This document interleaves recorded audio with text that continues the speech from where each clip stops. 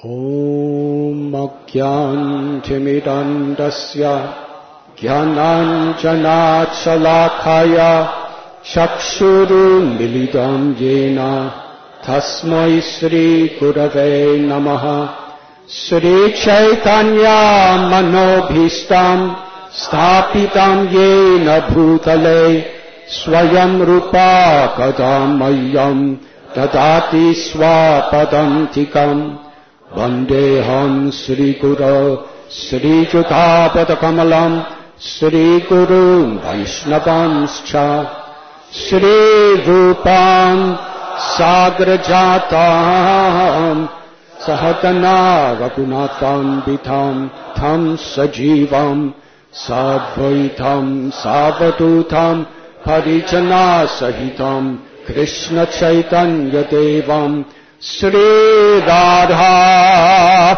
Krishna Padam Sahagana Lalita Sri Vishakam Nama Om Vishnu Padaya Krishna Pristaya Bhutale Srimate Bhakti Vedanta Swami Niti Namine Namaste Saraswati Deve Gauravani Pracharine Nirvishesha Sunyavadi Paschatya Deshatarine He Krishna Karuna Sindhu Dinabandhu Jagatpate Gopesha Gopika Kanta Radha Kanta Namostate Tapta Kanchana Gaurangi Radhe Vrindavaneshwari Vrishabhanu Sute Devi Pranamami Hari Priye Vanshakalpa Tarubhyascha Kripa Sindhubhya Evacha Patithanam Bhavanibhyo Vaishnavebhyo Namo Namaha Sri Krishna Chaitanya Prabhu Nityananda Sri Advaita Gadadhar Shivasadi Gaura Bhakta Vrinda Hare Krishna Krishna Krishna Hare Hare Hare Rama Rama Rama Hare Hare Hare Krishna Krishna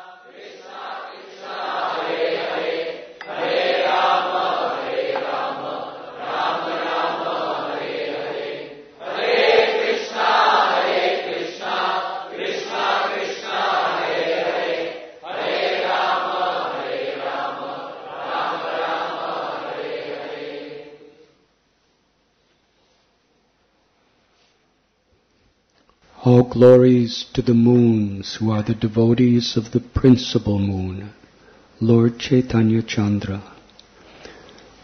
Their bright moonshine illuminates the entire universe.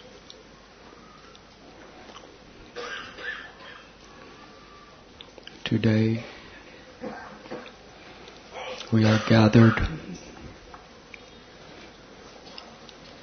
on this supremely auspicious holy day of Sri Gaura Purnima, reading from Sri Chaitanya Charitamrita Adi Lila, chapter 13th, the Advent of Lord Sri Chaitanya Mahaprabhu, text number 5.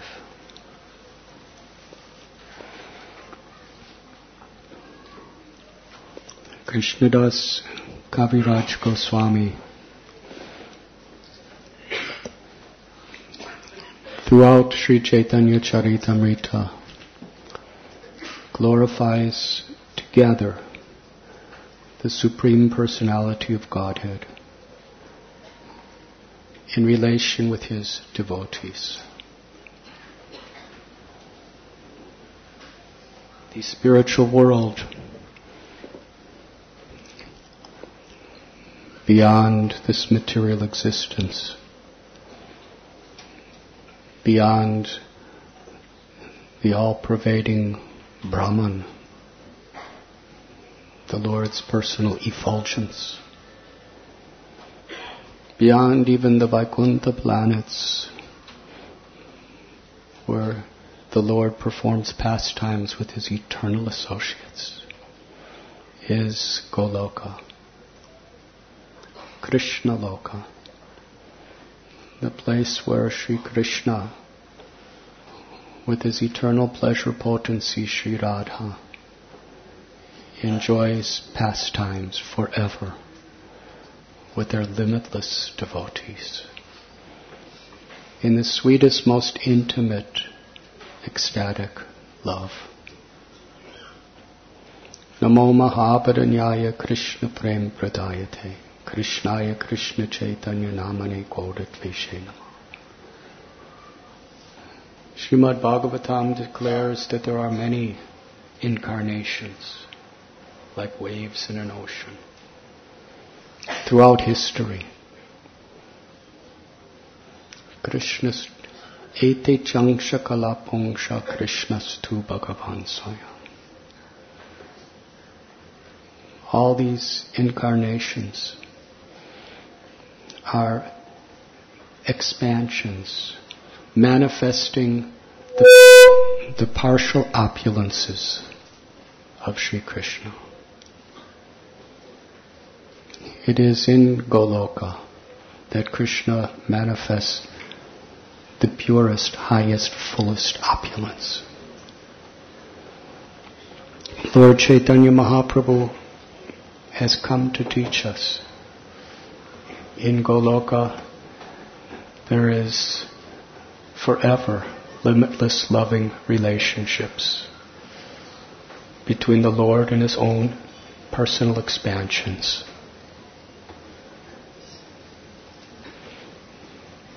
Lord Chaitanya Mahaprabhu is inviting us to our eternal home.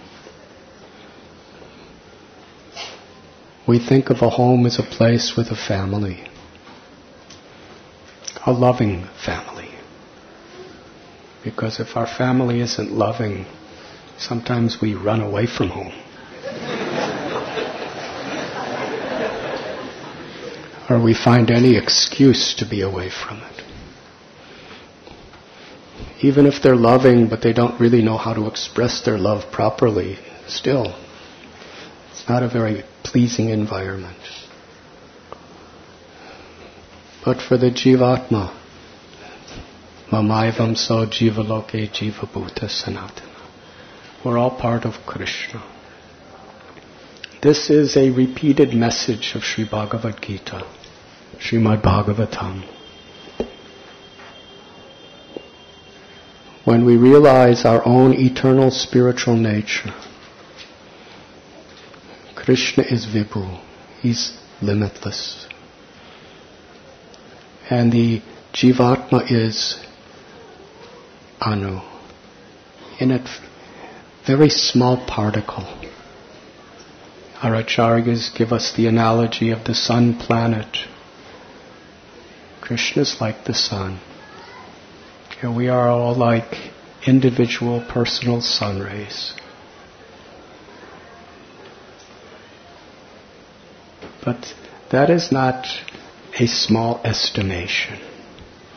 Because when we understand the achintya, the inconceivable opulences of Krishna, even a single sun ray could light up universes. That's Krishna's power.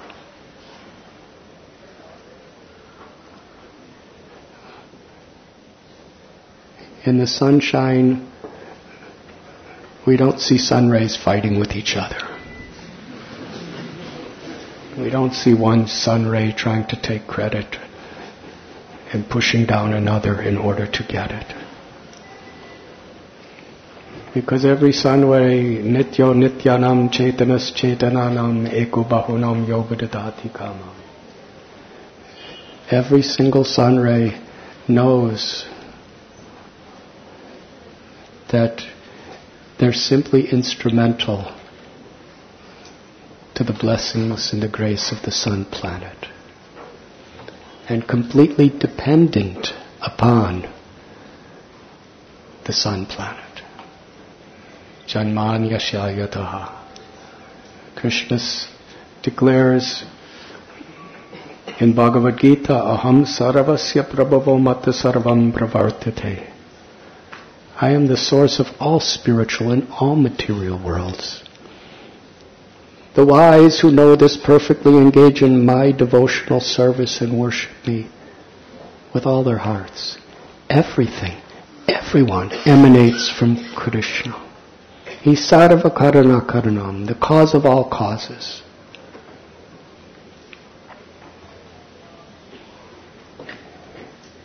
He's the Vishaya Vigraha, the supreme object of all love. Sri Radha is the supreme Ashray Vigraha, the supreme lover, the abode of love. The pastimes of Sri Radha Krishna in Goloka is the full, ultimate, supreme source and perfection of all love. As jivas, we are simply made, we are created beyond time or space for the purpose of being a part of that love. Satchidananda can be understood that when we realize our role as a part of that love between Sri Radha and Krishna, the happiness, the ecstasy is so great, so deep, that there's simply nothing else we could desire except to ever increasingly give pleasure to Sri Radha Gopinath.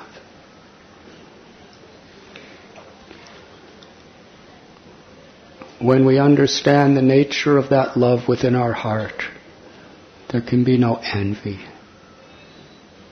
There can be no material attachment.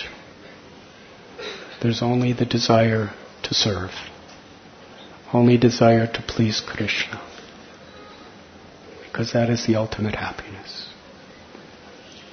Rupa Goswami explains that the happiness of mukti, of liberation, is like a drop compared to the shoreless, bottomless ocean of happiness in engaging in the loving service of the Supreme Personality of Godhead. To the extent we appreciate that, Bhagavad Gita teaches, we begin to see everyone with equal vision. Not that we don't discriminate between what is moral and what is immoral, what is selfish and what is unselfish, what is arrogant and what is humility, what is material, what is spiritual. But we see every living being as a child of Krishna, a part of Krishna, in their essential nature. Sarvaloka Maheshwaram, and we see everything that exists as Krishna's property. Therefore we simply want to serve. And those devotees of the Lord, while they are in this material world, the pure devotees, the Paramhamsas, and there are various levels of devotees, sincerely, they simply want to reflect the light of Lord Chaitanya Mahaprabhu, of Krishna's mercy in this world. Therefore, Krishnadas Kaviraj Goswami, understanding that bhakti is the love between the Lord and the devotees and the love between the devotees and each other. He's constantly worshipping devotees. Here, before describing the advent of Sri Chaitanya Mahaprabhu, he's Jaya Sri Chaitanya Chandra Bhakta Chandragan. He's giving all glorification to the moons of the devotees and to the original moon of Sri Chaitanya Mahaprabhu. They are giving light to each other and light to the world.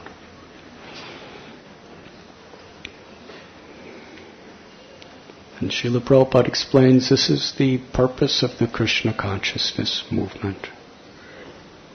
To illuminate the world with Krishna Prem, love for Krishna. Sri Chaitanya Mahaprabhu, he appeared in Sri Navadvip Dham on this particular day, the full moon night of the month of Phalgun.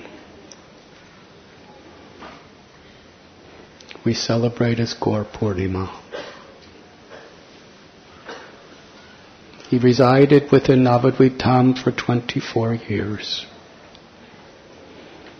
During the latter part of that, he established the Sankirtana movement. In fact, he would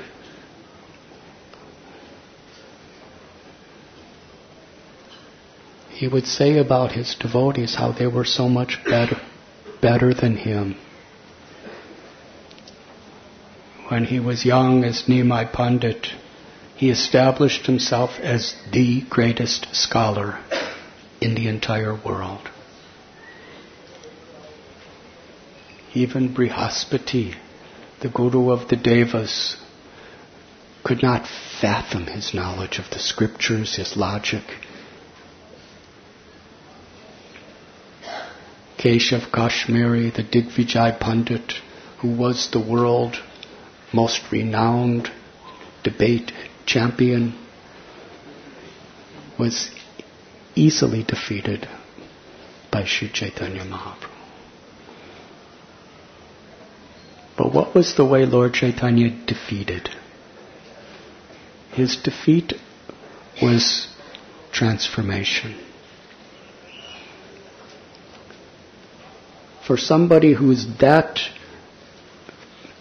proud as he was personification of arrogance. The more contaminated we are by arrogance, the more it hurts when we don't get the prestige that we think we deserve. If Lord Chaitanya would have publicly defeated him, too bad, he would have died. But Nimai did it in such a subtle way.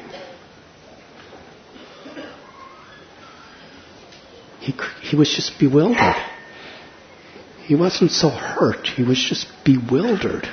How does this little this young teenage grammar teacher, how did he defeat me like that? And how in his presence I was completely speechless. I couldn't talk. Goddess Saraswati gave me the benediction that she would always be on my tongue to eloquently express whatever's in my mind. But in the presence of this boy, I couldn't say a word. Nimai's students laughed when they saw him completely defeated. And Lord Chaitanya told them not to laugh. He did not want to embarrass him too much. But when he went home and went to sleep, his own beloved goddess Saraswati appeared to him to inform him, whatever knowledge I have, I receive from Nimai. He's the supreme absolute truth. He's the cause of all causes. You should go and surrender to him. That's the purpose of all knowledge. Whatever knowledge I've given you of logic and Vedas, whatever power I've given you to speak, it's not for the purpose of being victorious. It's for the purpose of learning how to love Krishna, teaching others how to love Krishna. That Vedaishcha sarveraham eva vedyo vedanta krit veda vedeva chaham. You are so fortunate. When I gave you this boon My whole purpose was eventually you would get love of Krishna from Lord Chaitanya. So the real benediction is you have seen him face to face and you have been defeated by him. Now go and surrender. That's what all the knowledge I've taught you is for. All of his arrogance was gone forever. Trinadapi sunichena, he became more humble than a blade of grass. And he went and surrendered to Sri Chaitanya Mahaprabhu. But when Lord Chaitanya Mahaprabhu met Ishwara Puri in Navadvip, he accepted defeat from him. At the house of Gopinath Acharya, Ishwara Puri was residing. And every day he would speak about Krishna. Gadadhar Pandit would go all the time. Gadadhar became so dear to Ishwara Puri. And Lord Chaitanya would come and listen. One day Ishwara Puri told Nimai, I'm writing this book, and I'm writing it for the benefit of the people in general and the devotees' pleasure. Please read through it and correct whatever mistakes there may be. Nimai, he said, you are a lover of Krishna. It would be an offense to me for me to correct anything you write. Because whatever one speaks or does in love for Krishna, ahoitikiya pratihata, without arrogance, without selfishness, it's perfect. Even if materially it may be very imperfect and there may be mistakes, it's perfect because it's for Krishna. Sam siddhir haritoshanam. Sam siddhir. Siddhi means perfection. Sam siddhir means all perfections. The perfection of whatever we do, the true perfection, is it pleases Krishna. So even if it's done not in such a materially expert way, or if it's done in a very material expert way, we should try to do everything as expert as possibly for Krishna, whatever we are. Whether we're cleaning, whether we're washing, whether we're doing puja, whether we're speaking, chanting, raising our families, doing our occupations, managing, whatever it may be, if it's done for the pleasure of Krishna, and Krishna's pleased, that's perfection. And those who have wisdom, they understand that. Those who are still plagued by material attachments and ignorance, they evaluate things simply on the basis of material appearance. Victory, defeat. Jatayu was victorious and Ravana was defeated. Although from a material perspective it was the opposite. And that's the difference between a material person and a devotee. We see everything in that lens. But what pleases Krishna is our perfection.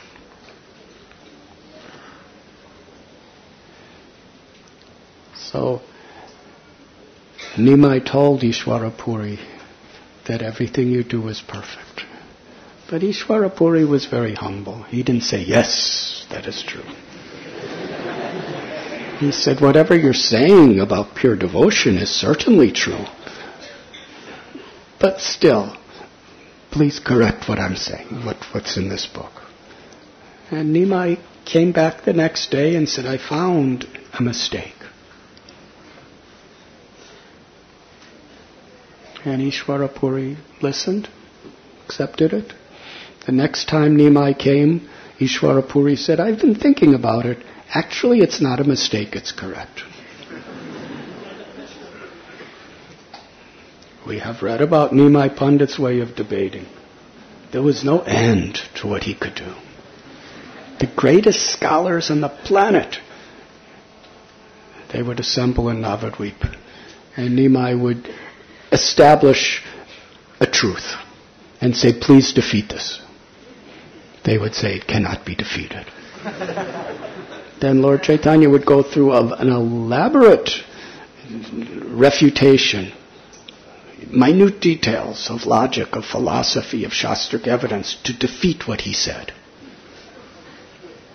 Then he said, now, you already said it can't be defeated, but it's been defeated, so if it really can't be defeated, reestablish what I originally said.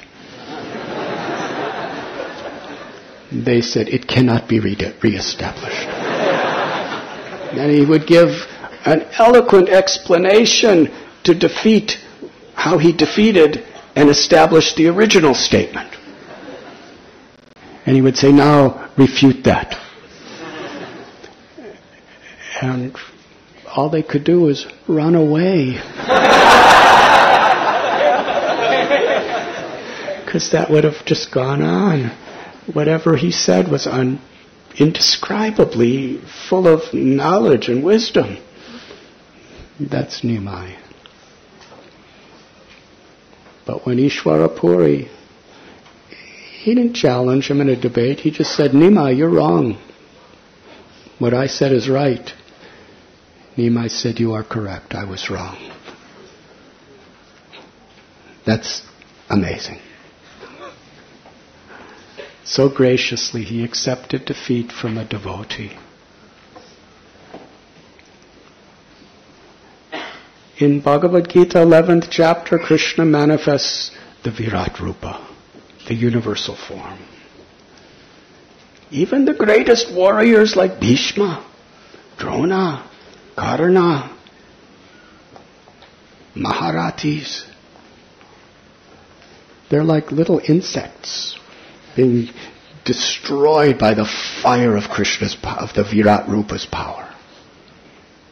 Arjuna seeing this. Arjuna, those who were far more powerful than even him, were being exterminated effortlessly by the millions.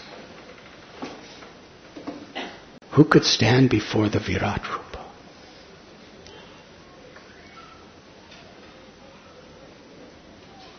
Undefeatable, Achyuta, Ajita. But yet, the source of Virat Rupa is just a little expansion of Krishna. And he's tied around the waist by Yashoda Mai. In fact, he runs away and cries and says, I'm defeated. Please don't be angry with me.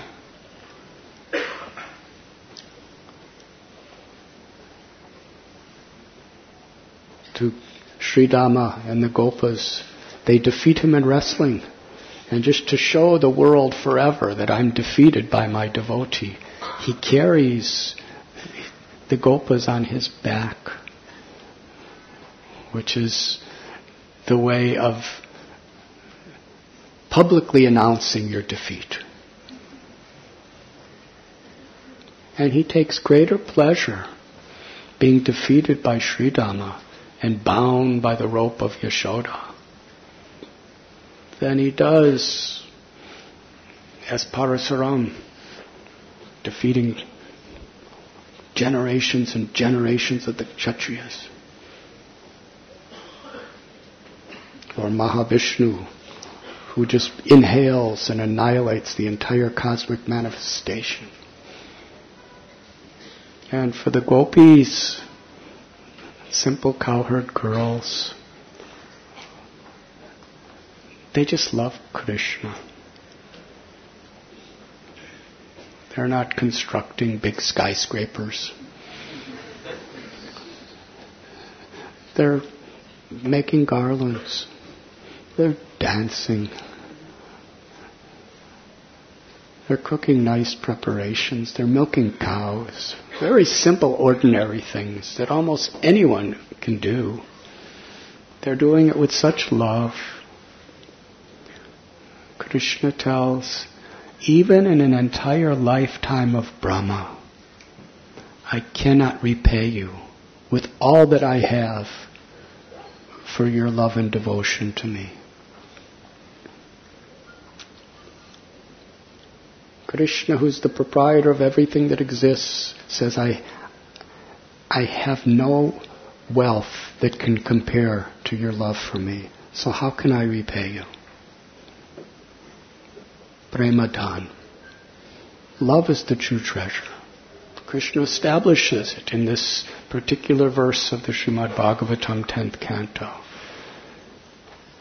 He said, please, gopis, just be satisfied with that love itself. Because that is the highest treasure. Sri Chaitanya Mahaprabhu came to give the world this treasure. And how did he do it? Krishna revealed the spiritual world through his loving relations with the Brijvasis. And similarly, Sri Chaitanya Mahaprabhu did with his devotees. He accepted defeat from his devotee, Ishwarapuri. And soon after that, he took initiation from Ishwarapuri. The supreme absolute truth was massaging the feet of his guru, massaging his legs, cooking for him, cleaning for him, receiving instructions from him. Lord Chaitanya did not go out and preach the glories of the Sankirtan movement until he received the order of Ishwarapuri to do so. He proudly proclaimed to Prakashananda Saraswati in Varanasi that my guru called me a fool. He said, I cannot understand Vedanta. I should just chant the holy names of Krishna. And Lord Chaitanya said, I accepted that I was a fool, so I just chanted Hare Krishna.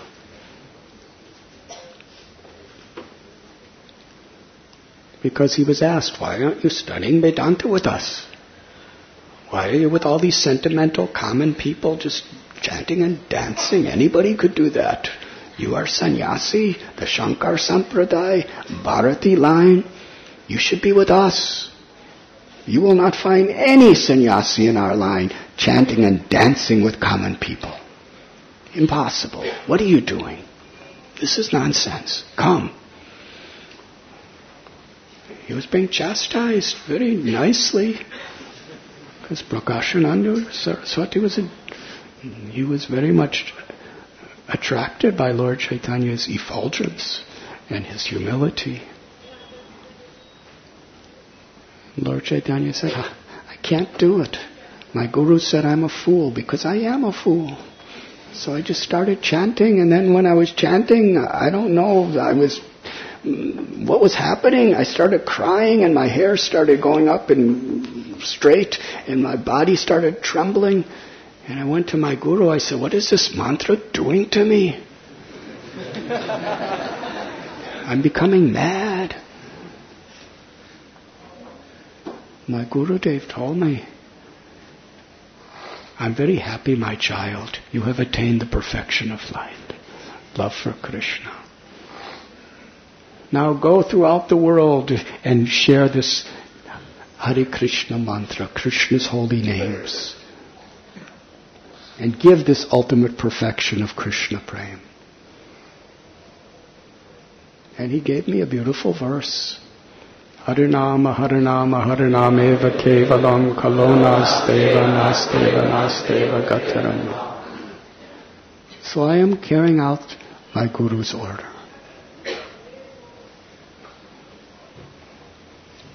But if you want to discuss Vedanta, let us discuss.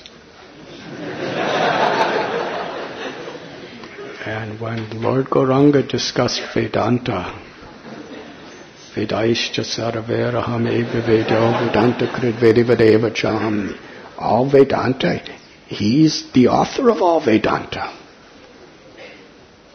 He's the knower of all Vedanta. And by all the Vedas, only he is to be known. He spoke with such eloquence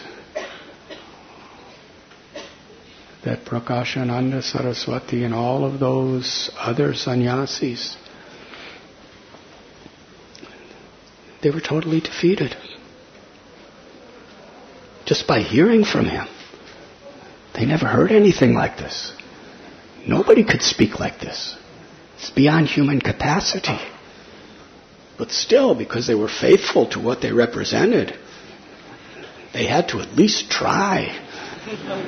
But every time they tried, their arguments were very humbly and sweetly crushed to pieces.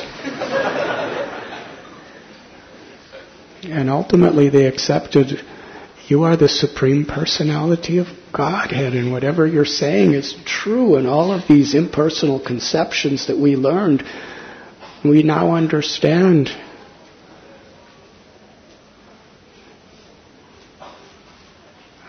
How hollow and shallow they are compared to the Vaishnava philosophy of pure ecstatic love for Krishna. And ultimately, they realize the conclusion of all knowledge is to love Krishna and to chant His holy name. Hare Krishna, Krishna Krishna,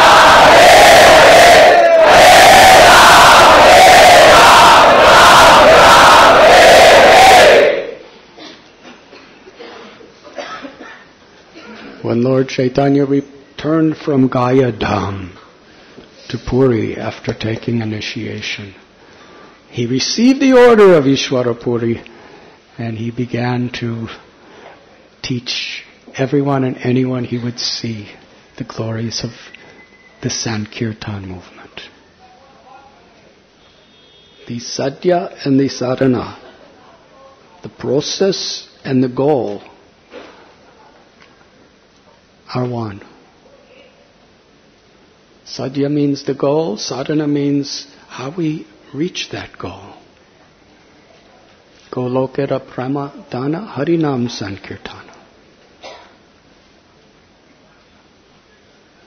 This chanting of the holy names of the Lord is an eternal pastime taking place in Goloka Vrindavan.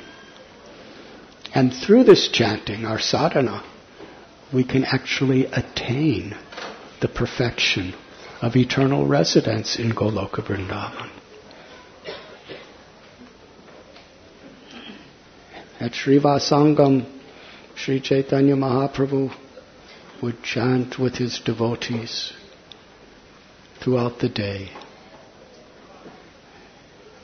And then one day he said, we should not waste time sleeping at night. The kirtan should continue all night long.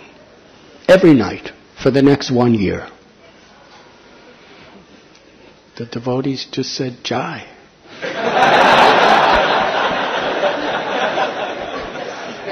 This is what pleases you, this is what we will do.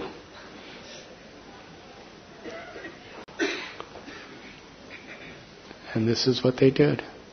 For 1 full year, all day and all night. Sri Chaitanya Mahaprabhu taught them how they could do this. Chant constantly.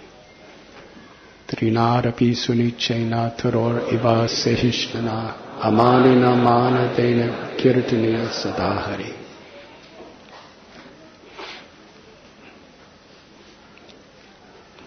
If we remember this verse 24 hours a day for the rest of eternity, we will be very fortunate. It's so deep, so profound. Kirtaniya Sadahari, we could chant the names constantly, forever,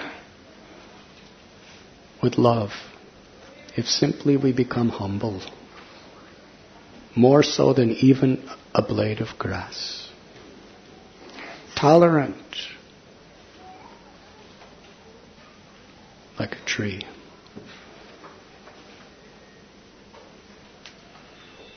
With the principle in our life that our real success is not how we're respected by others, but how we offer respect to others.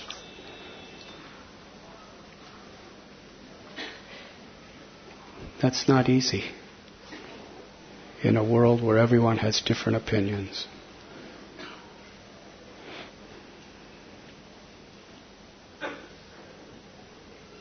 We all want to be recognized. That's natural. But a Vaishnava, a devotee, wants to be recognized in a way that brings glory to Krishna, not to themselves.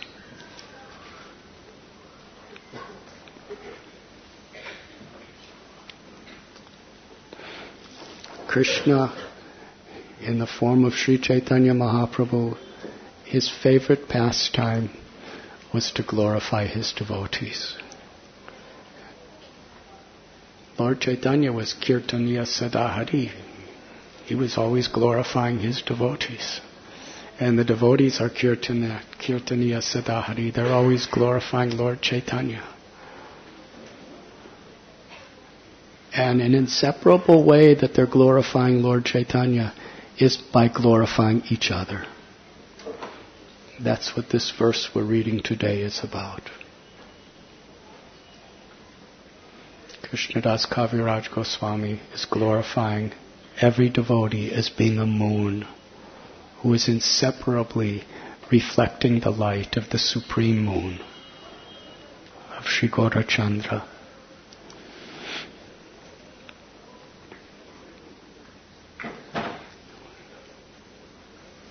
During the beautiful pastime of the deliverance of Chandakazi, after Lord Chaitanya told the common people of Navadvip, chant Hare Krishna. Chant the names of Krishna. Whether you're working in your shops or walking down the street, whether you're eating, sleeping, whether you're with your family, your friends, all alone, chant Krishna's names. Worship Krishna. Hear Krishna's glories and pastimes. Krishna's the real treasure of life. He's your very life and soul. And as they were chanting, Lord Chaitanya would go from place to place and he would bow down to the devotees who was chanting. The absolute truth is bowing down to simple sweepers at the ghats, selling little clay pots in the marketplace, or bananas, to Brahmins chanting the Vedas.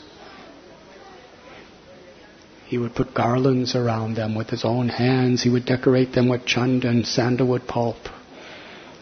He's so grateful to anyone who would just receive his message and share it with others. So devotees were, everyone became devotees. They were so enthusiastic. John Kazi, who happened to be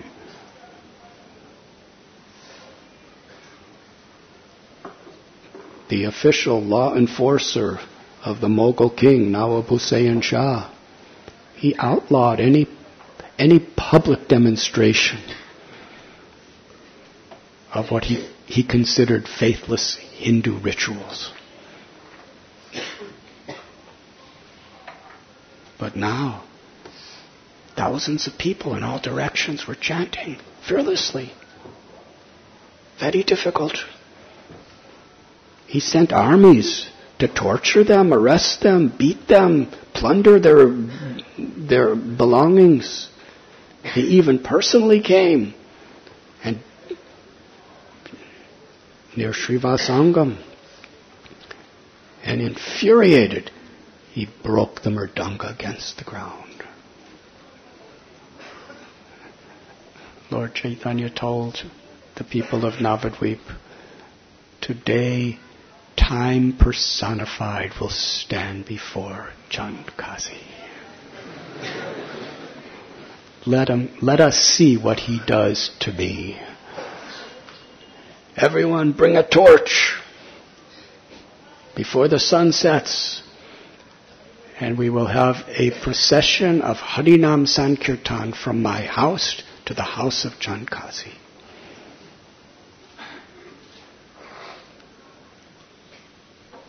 Thousands and thousands of people assembled, and Lord Chaitanya chanted and danced.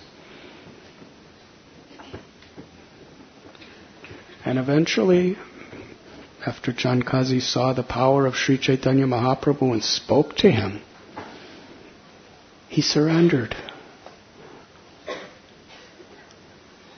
and made a law. It was a completely opposite law. The law was, no one's allowed to chant Hindu names of God or perform any ritual. After he talked with Lord Chaitanya, not out of force, but out of love, he was transformed. It began with force. When he saw hundreds and thousands of people coming to his house, that was a pretty forceful, very persuasive act of Lord Chaitanya. But that's what it took to open his heart. For Prakashananda Saraswati, Lord Chaitanya sat in the place where the Mayavadis would wash their feet.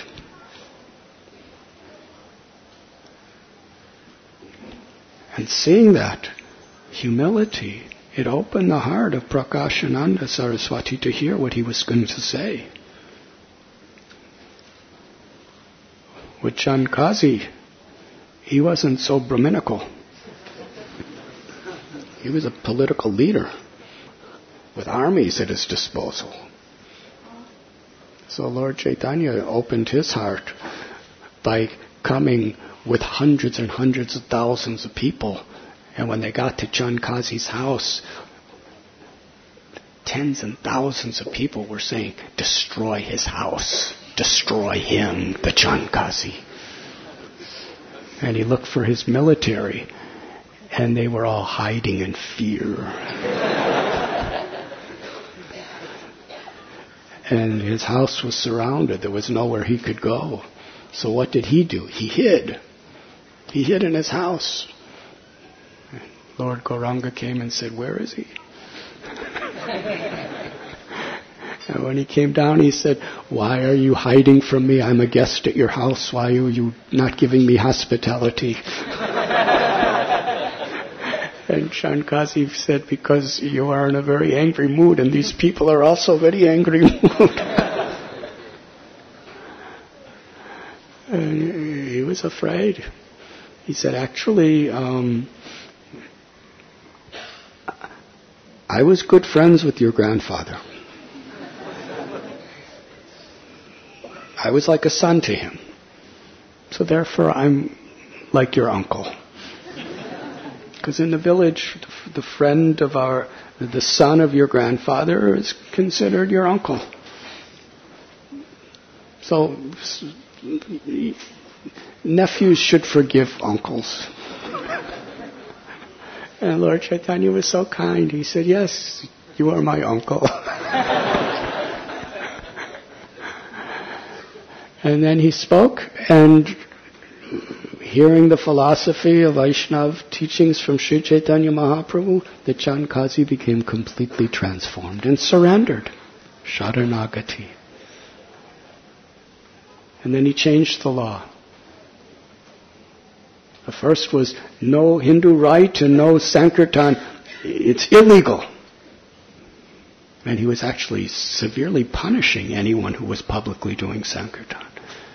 And now he made the law that as long as myself is ruling or any of my descendants, we will give full support and protection to all of your devotees who are chanting the holy name. Hare Krishna, Hare Krishna, Krishna Krishna,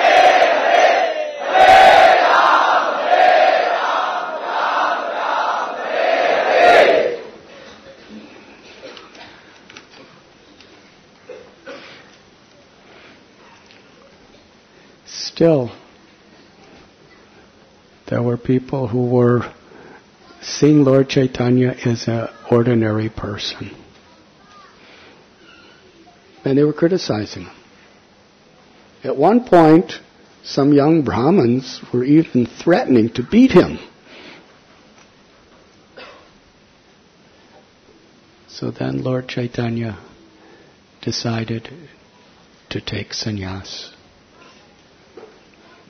He told Lord Nityananda Prabhu that we have descended to this world to cure the disease of Kali Yuga. But the very medicine we've come to give these people to cure that disease is causing the disease to get even worse. And they're attacking the doctor.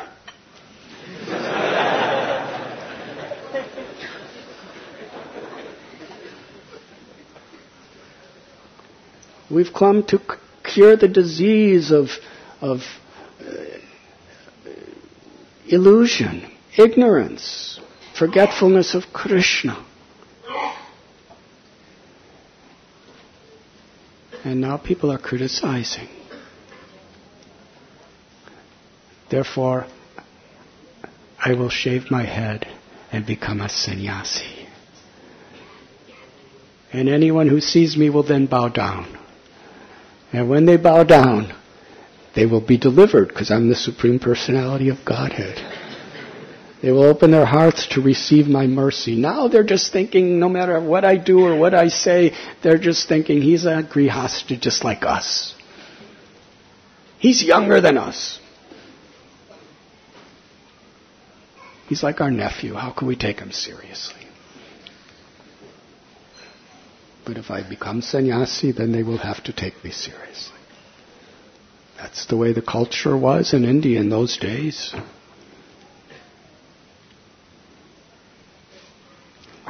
On Makara Sankranti, he left his home in the early, early morning, went to Katva and became sannyasi. The residents of Navadvip, everyone was stunned with grief. Sachimata, when Lord Chaitanya left home that early morning, he asked her permission. And she just stood as motionless as a carved statue. The only movement was the incessant tears pouring from her eyes. Her motherly heart was totally broken.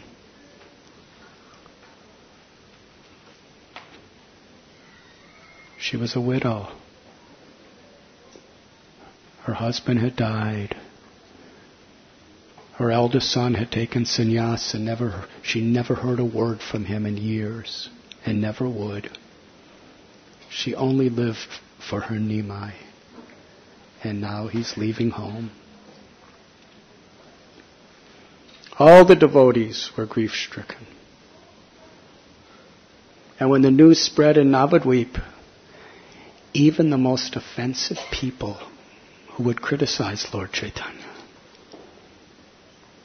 philosophically, logically, enviously,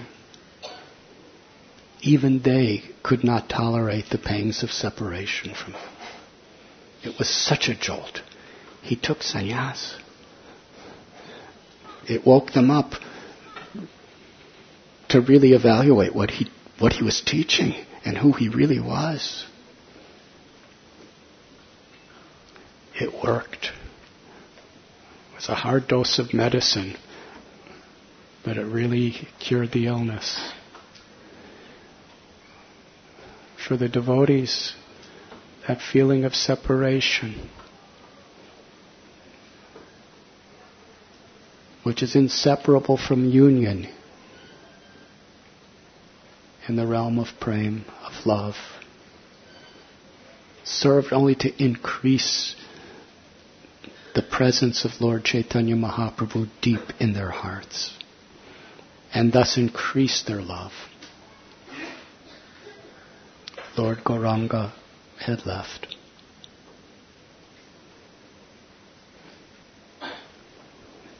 Eventually, he met with Sachimata and the devotees in Shantipur. And Sachimata requested that he live in Puri. You are going to Vrindavan, but it's so far away. How will we live? In Puri we will hear your pastimes. And devotees come back and forth from Navadvip to Puri regularly, so I will hear about you. I could send you prasad. Lord Chaitanya, in obedience to his mother's desire, subordinate to her love and that of the devotees, made his residence in Puri. And just as he would have all-night kirtan at Srivasa's house, he would do the same on the shore of the ocean. Srila Vrindavan Das Thakur describes Sri Chaitanya Mahaprabhu would see the moon rising from the sea.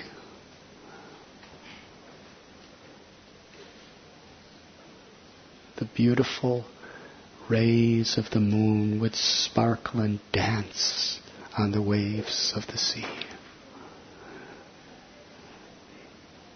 In his ecstatic love in the mood of Sri Radha, he would see the sea as the river Yamuna. And just as Srivasangam was the place of the Ras Leela in Navadvip, Sri Chaitanya Mahaprabhu would dance by the sea and call his devotees Nityananda Prabhu. At that time, Gadadhar Pandit became the inseparable friend of Lord Chaitanya. They were practically together constantly. They would sit together. They would sleep sometimes together in the same rooms. They would talk together. They would walk together. They would eat prasad together. And especially, they would discuss Srimad Bhagavatam together. As Gadadhar Pandit would recite the Srimad Bhagavatam to Sri Chaitanya Mahaprabhu, Sri Chaitanya Mahaprabhu would weep. Sometimes hours and hours and hours at a time, every single day. Gadadhar Pandit would recite the Srimad Bhagavat with such sweetness and devotion. It is said that Swarup Damodar Goswami, the special feature of him is how he would completely conquer Lord Chaitanya's heart through his sweet kirtans. Gadadhar Pandit through his recitation of Srimad Bhagavatam.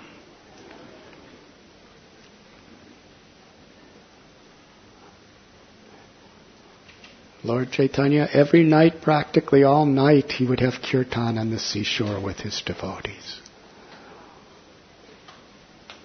Paramananda Puri, he conquered the Lord's heart through his meditation.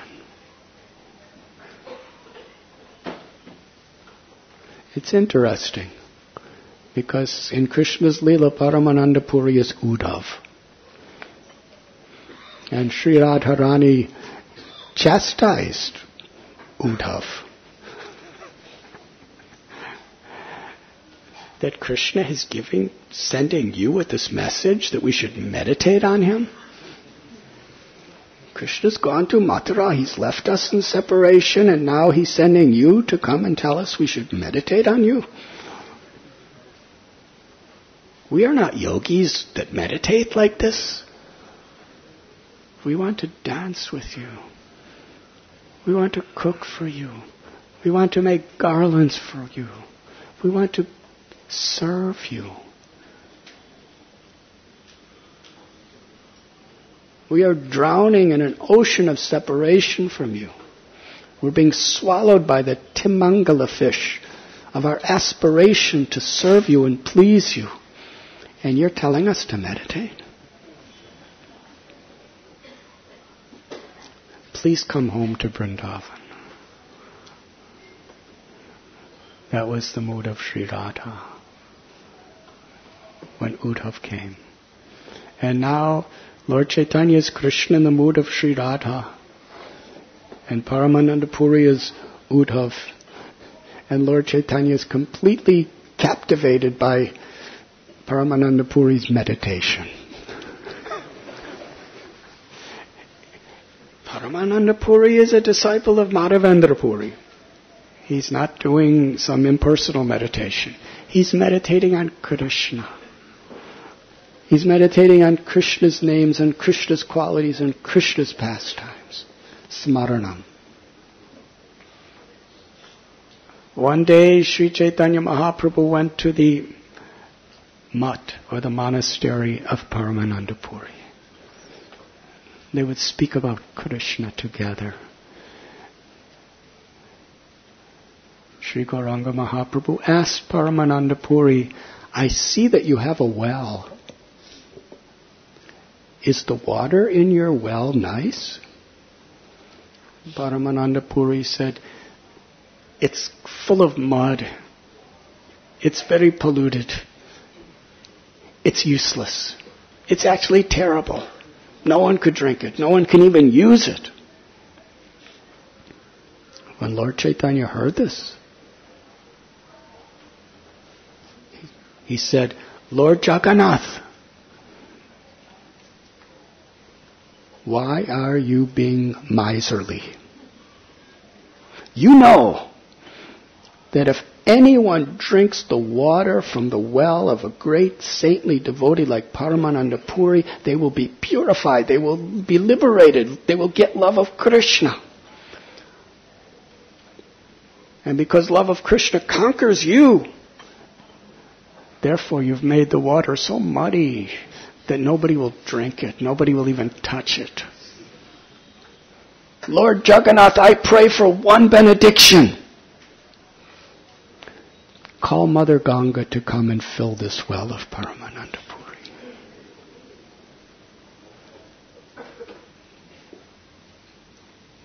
The devotees who were assembled heard this. They were struck with wonder.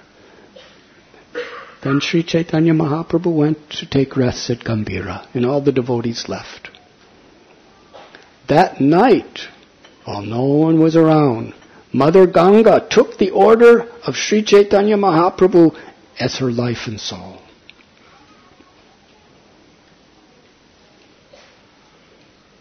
Lord Jagannath ordered her. And she filled the well of Paramananda Puri. The next morning when Paramananda Puri came, the water was crystal clear. It tasted like nectar. It was beautiful. And all the devotees came running to see it. They called Lord Chaitanya Mahaprabhu. Lord Chaitanya was so happy. He raised both of his arms. He said, anyone who touches, who sees, who bathes in, or who drinks the water from Paramananda Puri's well will attain love for Krishna. This is how dear Paramananda Puri is to Sri Krishna.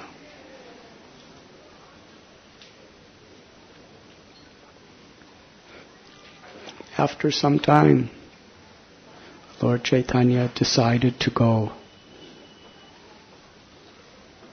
to Vrindavan.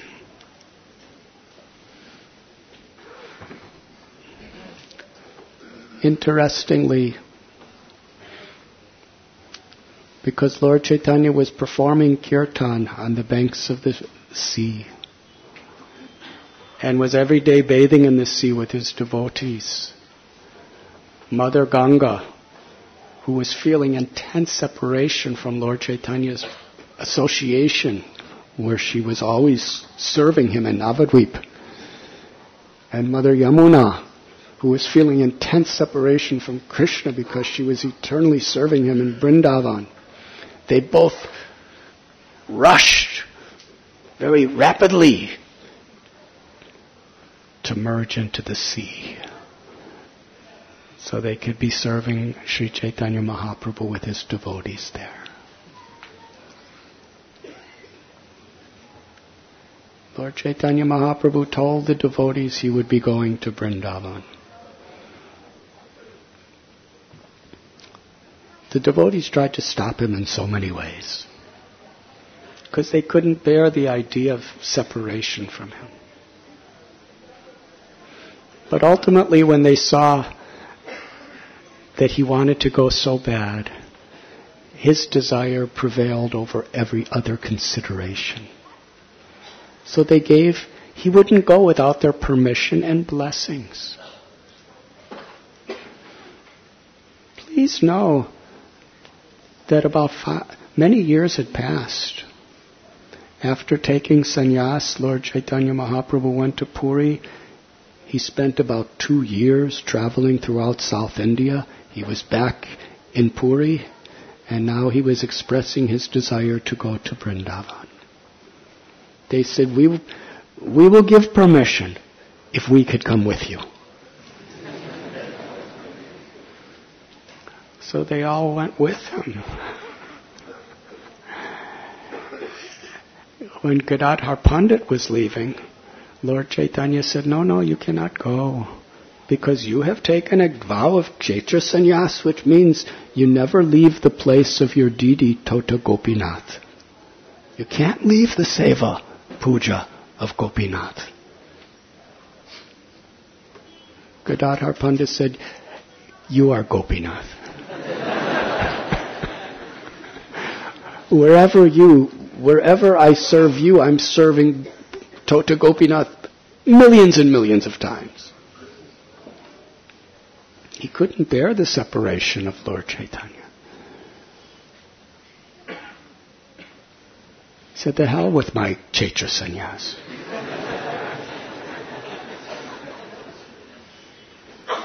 The concept is sarva dharman parityajya. Mamekam sharanam braja aham tvam sarva papibhyo moksha ishami masaja.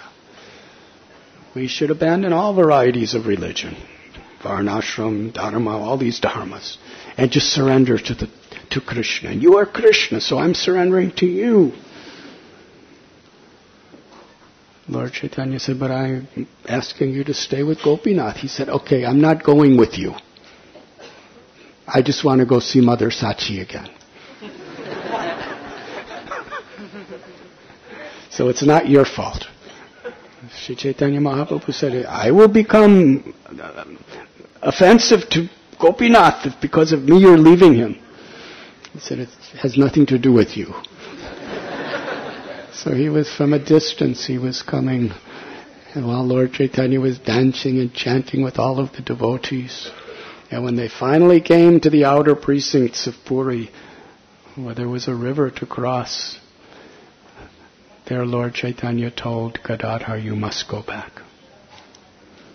Gadadhar fell unconscious. Lord Chaitanya told Sarvabhauma Bhattacharya that please bring him back to Tota Gopinath temple. Lord Chaitanya left. He crossed the river. Sarvabhauma Bhattacharya said, you are to Gadadhar Pandit when he awakened. He said, you are so fortunate. He's not abandoning you. It's because of his love. He's trying to protect you. He's trying to protect your religious principles. It may appear that he was harsh and he was chastising. But that's because he loves you. How dear, how intimate you are to him. Gadadhar Pandit went back.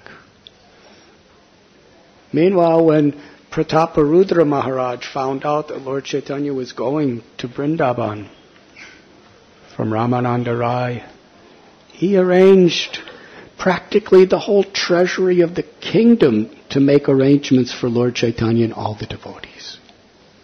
As long as Lord Chaitanya was within his Orion kingdom, he arranged Wherever they were hungry, he would set up kitchen. And every step that Lord Chaitanya took, the crowd following him was growing. It went from just the devotees in Puri, his intimate associates, to hundreds, and then to thousands, and then to tens and thousands. And Prataparudra Maharaj was cooking for everybody. Sometimes in jungles, sometimes in fields. He was setting up kitchens. We have our yatra committee. Have you ever seen how that's organized? It's quite amazing.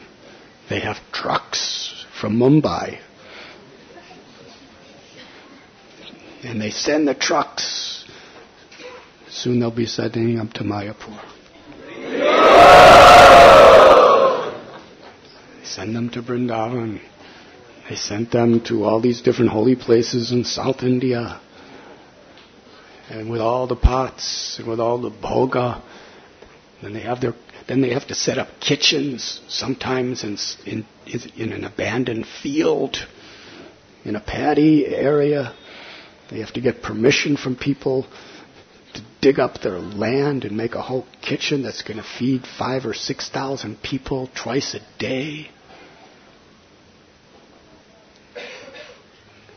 Well, here, King Prataparudra, he didn't have trucks. How they carried these gigantic pots to cook for tens and thousands of people a day. A lot of management. A lot of purchasing. A lot of cooking. And he would arrange accommodations for everyone every night, wherever they happened to stop. It was according to his capacity. Sri Chaitanya Mahaprabhu wanted to see Mother Ganga. So he went to Navadvip with his followers. It's quite amazing. He would walk on the road, and the roads then were just dust and dirt. And wherever he would place his feet, people wanted to take the dust of his feet. And because there were tens and thousands of people, when Lord Chaitanya was walking, he would walk through a village, and everyone in the village would see his beautiful golden form. They would hear him chanting. They would receive his merciful lotus-eyed glance. They just wanted to be with him. They left their homes. They forgot about their wives. They forgot about their husbands. They forgot about their children. They forgot about their parents. They forgot about their homes. They didn't even close their doors. They just went and followed him. Wherever he's going, we're going. And everyone who saw him just joined the party. And they were all trying to get the dust. So wherever he put his feet, within seconds, there was big holes in the road.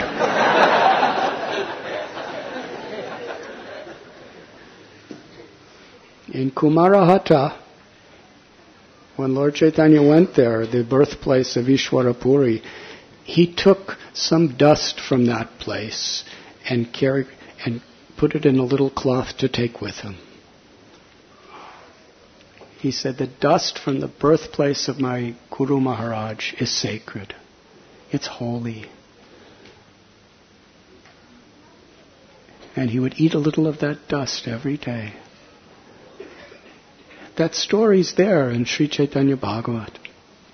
Sri Chaitanya Charitamrita describes the glories of Kumarahata. So since then, so many people have gone to take dust from that place that now it's a lake.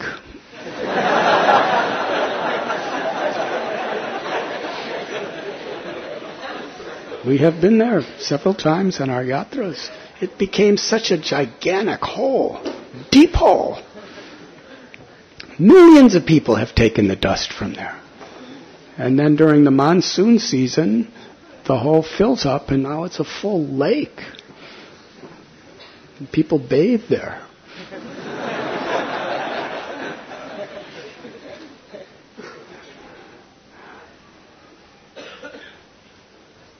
So Sri Chaitanya Mahaprabhu, when he arrived in Vidyanagar, in Sri Navadvip Dham on the banks of the river Ganga, he went to the home of Vidyavachaspati, who was the brother of Sarvabhauma Bhattacharya, one of the dear most loving associates of Sri Chaitanya Mahaprabhu from Jagannath Puri. There was no advanced warning. It's not like there was an email that I'm coming. One day Vidyavachaspati was just doing his puja like any day, and suddenly Sri Chaitanya Mahaprabhu's at his doorstep. This is incredible. This is inconceivable. He was celebrating in ecstasy.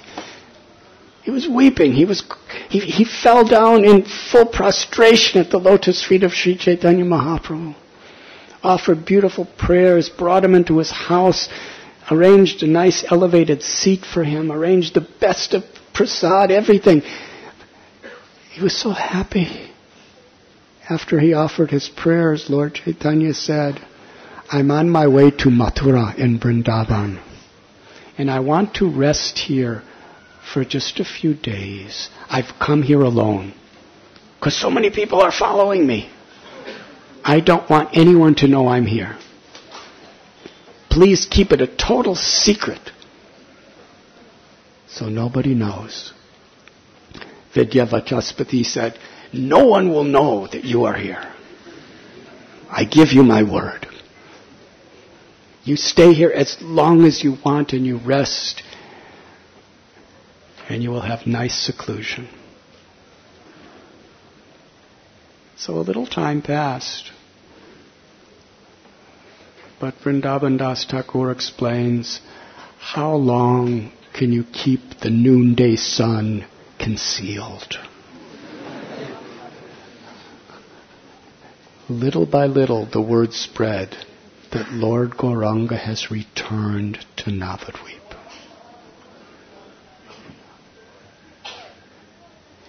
It was little by little for a few seconds. After that, it spread like a wildfire. And the majority of the people of Navadvip, they were feeling so much separation from Sri Chaitanya Mahaprabhu. He had been gone for over 5 years. What to speak of the people who were offensive to him, who just considered him an ordinary person. After he took sannyas, they realized he's actually the Supreme Personality of Godhead. He was living with us, and we could not appreciate him. And now he's gone, and he's gone forever. They were starving. They were hungry in separation. Sri Chaitanya Mahaprabhu has returned to Navadvip. They never thought this was possible. Large crowds started running to the house of Vidyavachaspati. The crowd swelled up to hundreds and thousands of people. They were coming from all directions. And there were such large masses of people all going also in the same direction. They had to go through forests. They were being pricked by thorns, but they didn't even feel it. That's how enthusiastic they were to see Lord Chaitanya, to worship Lord Chaitanya, to offer their prayers and surrender their hearts to Lord Chaitanya.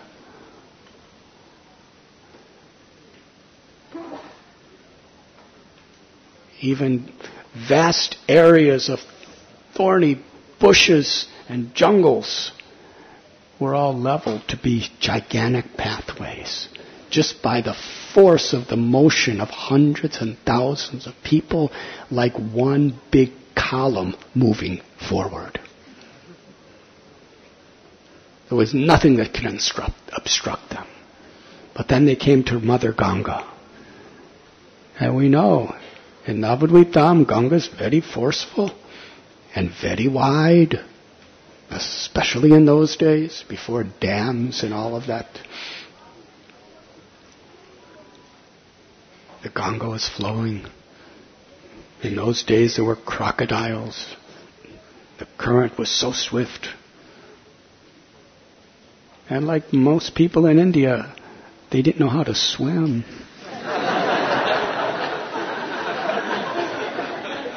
And to get to Vidyavachaspati's residence, they had to cross the Ganga. So suddenly all the boatmen of Navadvip, they were thinking, oh, this is wonderful. We never have such customers. They'll give us anything and everything to go. So the boats assembled, but they didn't know what was going to happen. Suddenly, hundreds and hundreds of people would jump on the same little boat. Thousands of people would go on the big boats.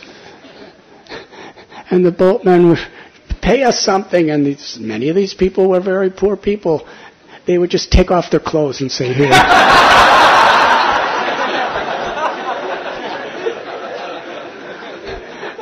The boats, before they can even begin their journey,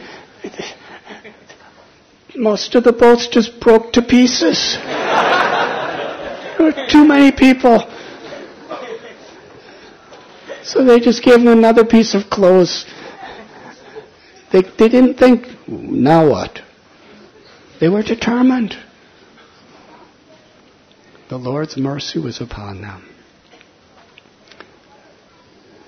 Vidyavachaspati, knowing that these people were all coming to his house, he arranged all these big boats.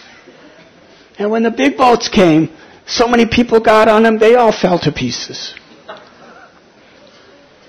So the people, by so many creative ways, some of them took a clay pot and kept the opening of the clay pot up so it would be hollow.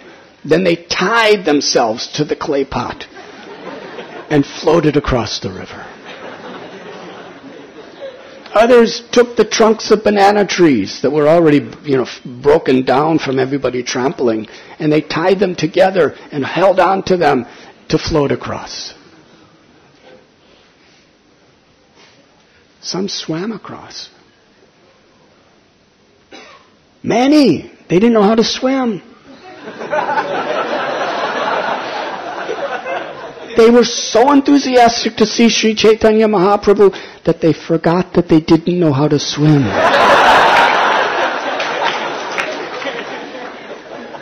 They swam across the mighty current of Mother Ganga, about a mile wide. Out of these hundreds and hundreds of thousands of people, lakhs and lakhs, not a single person drowned. Do you know why? Vrindavan Das Thakur tells. Because every single person was totally drowning in the joy of the expectation and anticipation of worshipping Sri Chaitanya Mahaprabhu.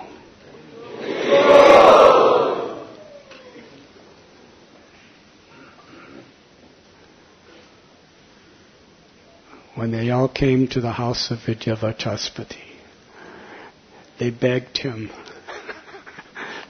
Little at a time, one by one, they were coming to Vidyavachaspati. Said, we heard that Lord Chaitanya's come. He's come back to Navadvip. Please let us see him. Please let us see him.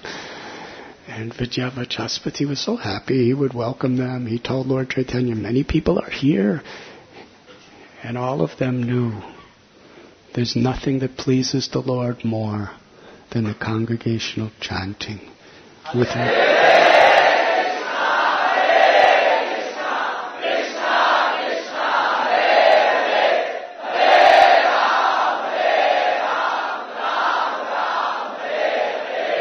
the massive crowds of people, every type of person.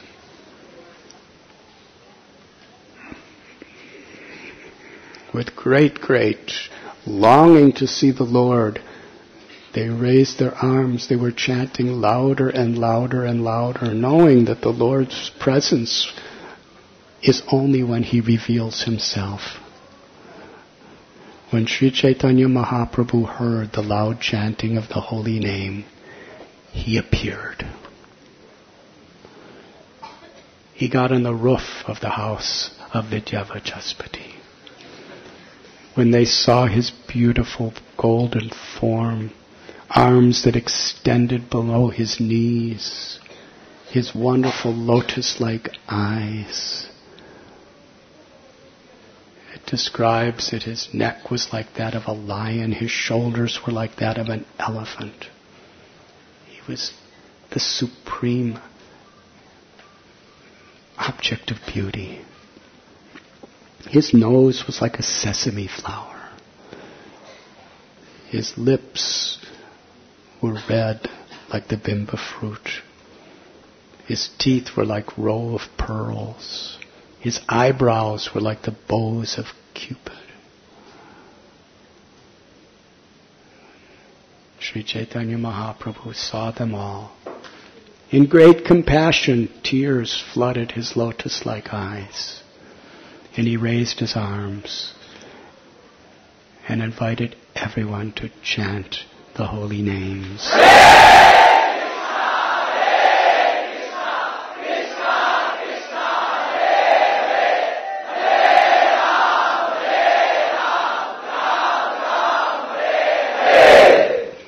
People were so eager to see Him.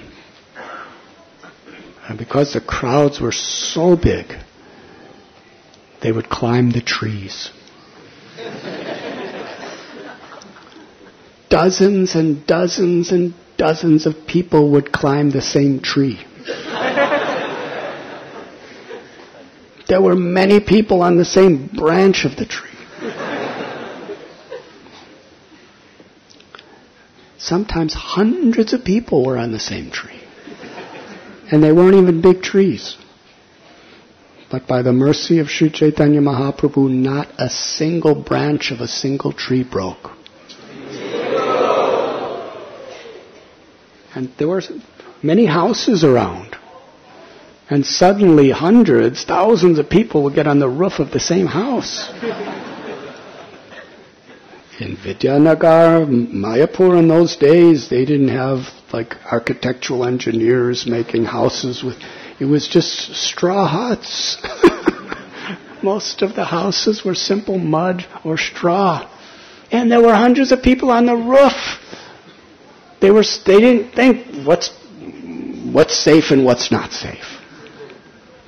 Not a single roof of a single house collapsed. Everyone, practically without even blinking, their eyes were glued upon the magnificent, magnanimous golden form of Lord Gauranga. With great love and compassion from His heart, He gave them all a message. He said, always chant the holy names of Krishna. Worship Krishna. Continuously hear the pastimes and teachings of Krishna. Make Krishna the very treasure, the greatest of all treasures in your life. In this way, they all took those instructions as their life and souls. Loudly, in great joy, with one heart, with one voice, they filled the universe with the holy name. Hare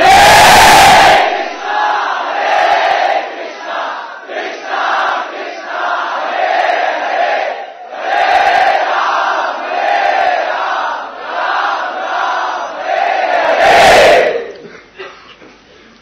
Sri Krishna Chaitanya Mahaprabhu wanted to be alone. The crowds were enormous.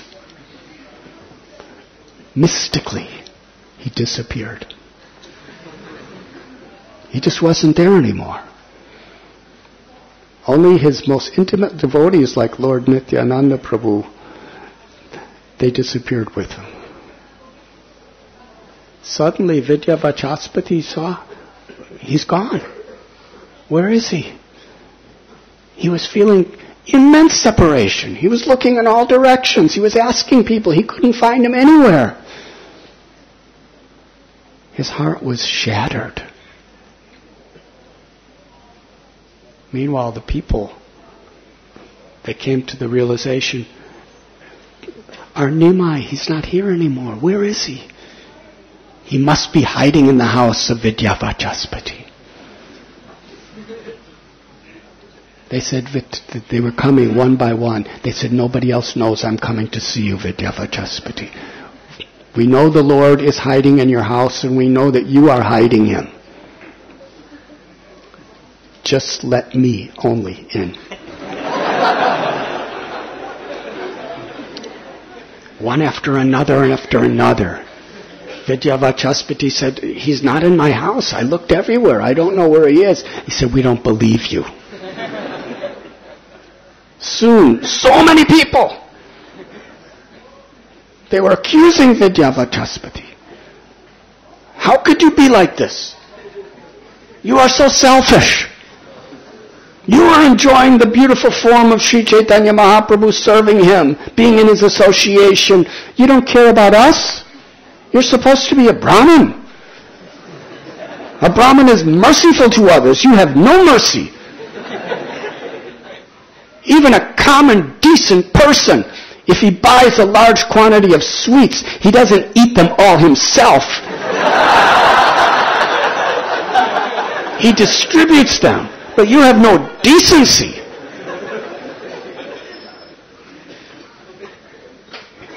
He said, no, I don't know where he is. He's not here. And soon, these massive crowds were chanting, Vidyavachaspati's a liar. He was broken-hearted himself because Sri Chaitanya Mahaprabhu left him, and now he's been called a liar. And selfish. He was in great distress. He didn't know what to do. He didn't know where to go. A Brahmin, mysterious Brahmin, whispered in his ear, Sri Chaitanya Mahaprabhu has gone to Kulia. You can take this information and do anything you want with it. Then the Brahmin disappeared. Vidyavachaspati was very happy. He went out to the crowds who were all saying, Vidyavachaspati, we want to see Lord Chaitanya. He said, I know you all think I'm a liar and you don't think I'm a bona fide Brahmin, but I can tell you he was never hiding in my house. He has gone to Kulia. Now let us all go to Kulia. They started running to Kulia.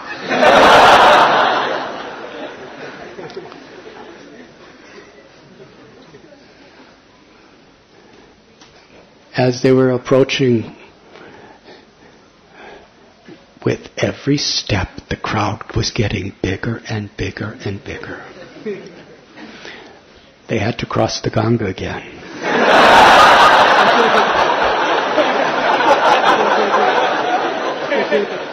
By this time, there were millions of people.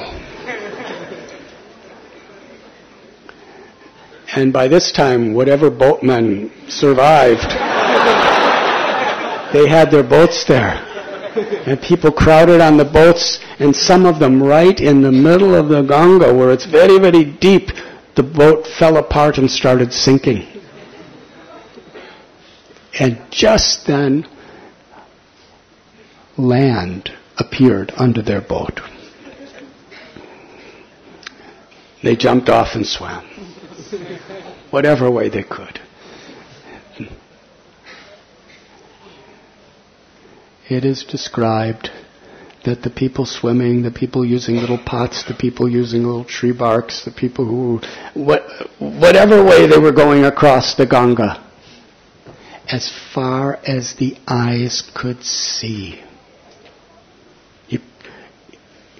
you couldn't even see the river Ganga. All you saw was human heads. Millions crossing the Ganga. Srila Prabhupada's beloved god brother Bhakti Rakshak Sridhar Dev Maharaj describes this beautiful scene.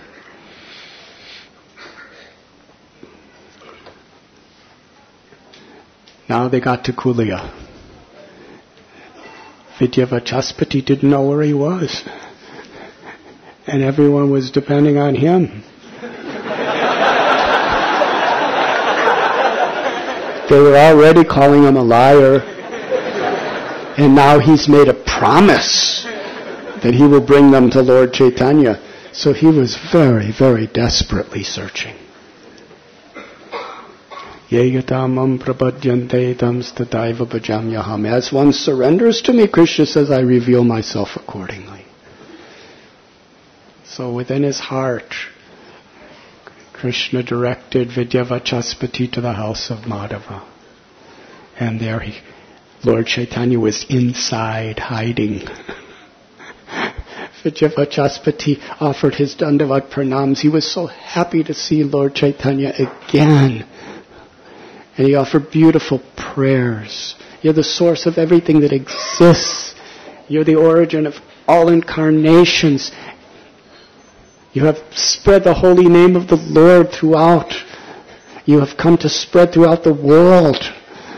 And you're very merciful to your devotees. Please be merciful to me.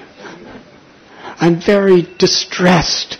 People are accusing me of being selfish, of being immoral, of being a liar, of being a bogus Brahmin. Please, at least for 1 second, show yourself to them. To restore my life. So Lord Chaitanya smiled. He heard the chanting of the holy names by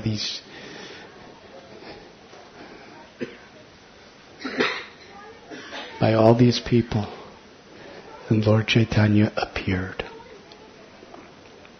He raised his arms and said, everyone chant Hare, Hare. Hare, Hare. Hare, Hare. They chanted. In celebration upon seeing Lord Chaitanya Mahaprabhu among these millions of people, hundreds and hundreds of groups formed their own kirtan parties. They were chanting and they were dancing. Sri Chaitanya Mahaprabhu and Nityananda Prabhu as well were so overwhelmed to see their enthusiasm. They joined one kirtan party after the other. Lord Gauranga was dancing once again with the residents of Navadvip. Even offensive people who had no faith in him, who criticized him, now he was dancing with them, embracing them, crying with them, chanting the holy name.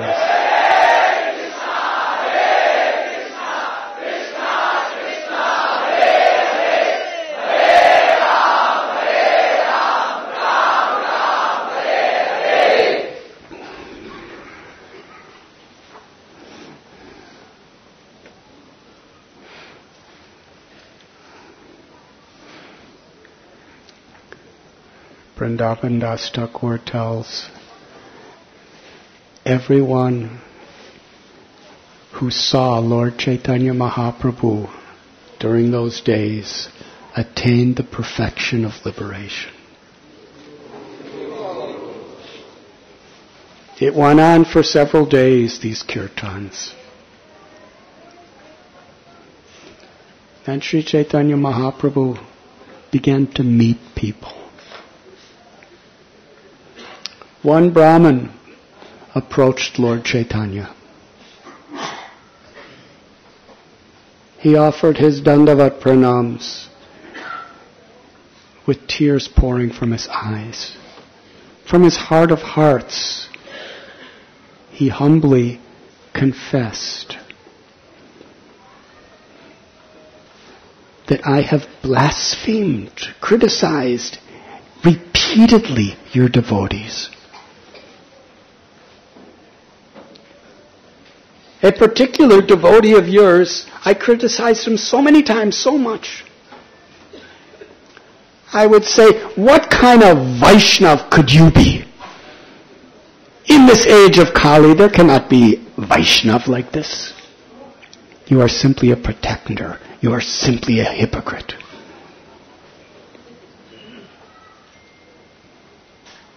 But after you took sannyas and left Navadvip, I realized what a Vaishnav really is and who you really are.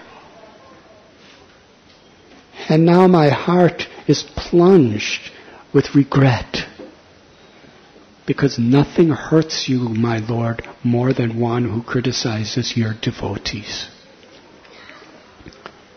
Please tell me, what can I do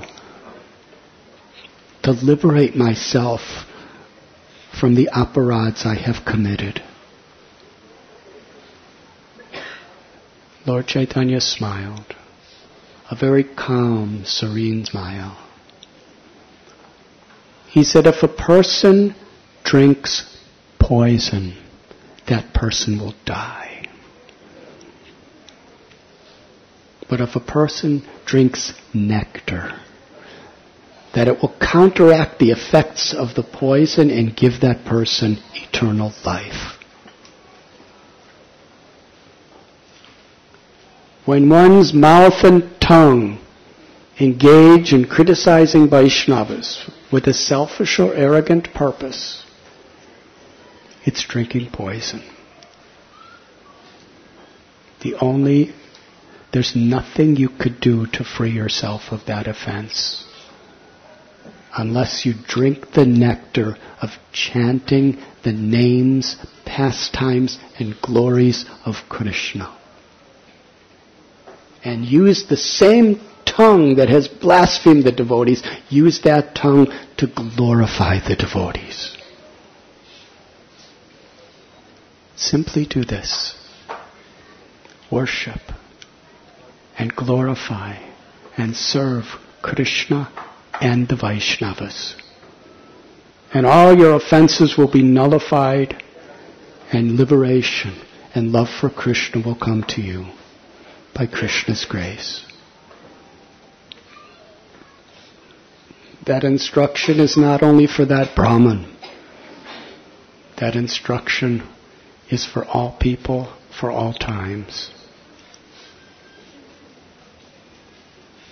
There's nothing that pleases the Lord more than when we chant His names and glories and appreciate, glorify His devotees.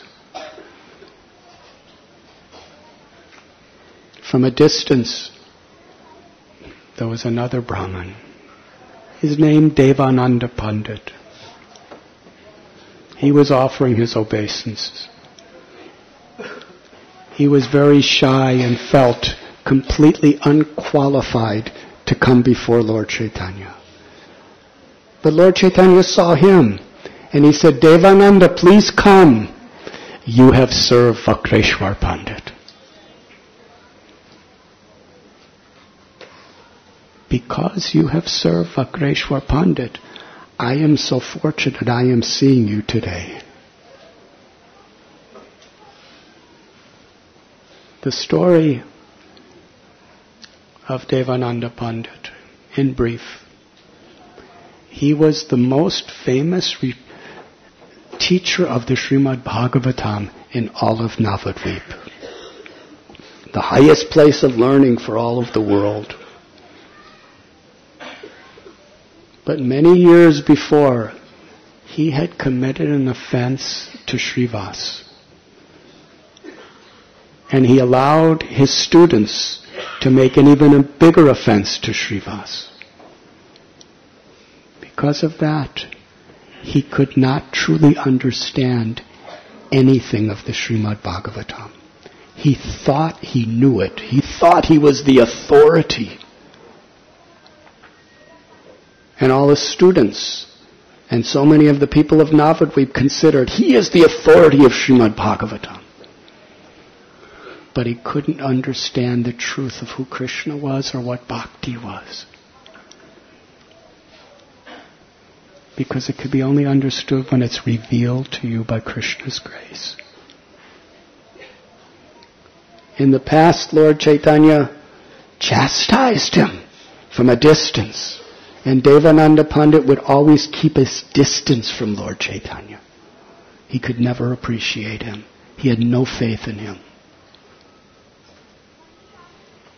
But then Sri Chaitanya Mahaprabhu left Navadvip and took sannyas. And one day, by the will of Providence, Vakreshwar Pandit, one of the most intimate, dear, loving associates of Lord Chaitanya, came to the house of Devananda Pandit. And somehow or other, because Vakreshwar Pandit had such humility, such compassion, such deep love, Devananda Pandit invited him to stay in his house. And Vakreshwar Pandit, when he would perform kirtan, crowds would come. And Devananda Pandit, to protect him with a stick, he would go in circles around Vakreshwar Pandit to make sure nobody interfered with his dancing. And sometimes when Vakreshwar Pandit, in his ecstasy of Nam Sankirtan, he would fall unconscious, Devananda Pandit would catch him. He would clean Vakreshwar Pandit's body of the dust of his feet and his limbs, and he would take that dust with great faith and smear it upon his head. Because he served a devotee, because he appreciated a devotee, he was completely transformed. In the association of Vakreshwar Pandit, Devananda Pandit developed complete faith that Sri Krishna Chaitanya Mahaprabhu is the Supreme Personality of Godhead. But it was grieving his heart that he had been so offensive toward him. And he was teaching Srimad Bhagavatam in a completely misleading way. He felt very, very terrible. And now Lord Chaitanya had returned to Navadvip. Lord Chaitanya called him. He said, because you have served and appreciated my devotee Vakreshwar Pandit, therefore I bestow all my mercy upon you. Vakreshwar Pandit, his heart is Krishna's favorite place to reside. Wherever Vakreshwar Pandit dances in kirtan, and whenever it may be, Lord Krishna personally dances in that time and that place.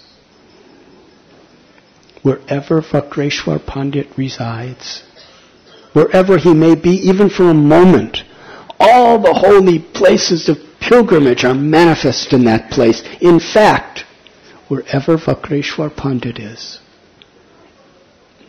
is the supreme spiritual abode of the Lord Vaikunta. Because you have served Vakreshwar Pandit, because he has bestowed his mercy upon you.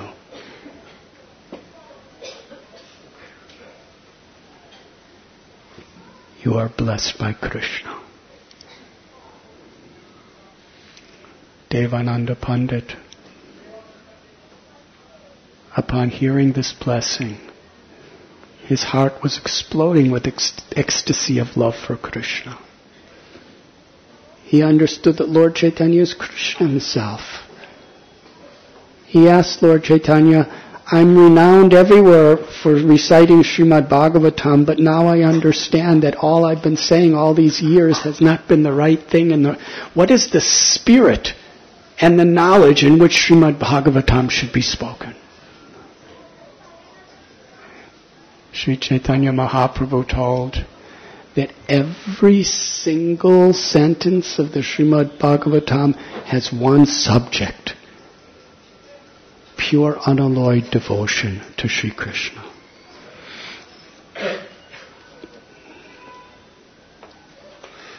Bhakti, pure bhakti, is the supreme ultimate truth, the conclusion of all the Vedas.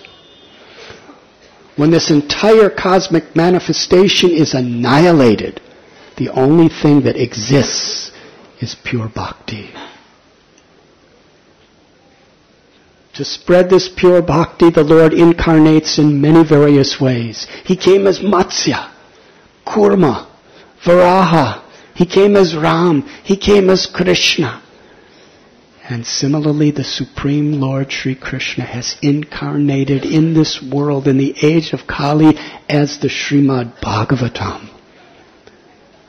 Vedavyas was sitting in Badrik Ashram on the banks of the Saraswati River after writing so many of the Vedic literatures.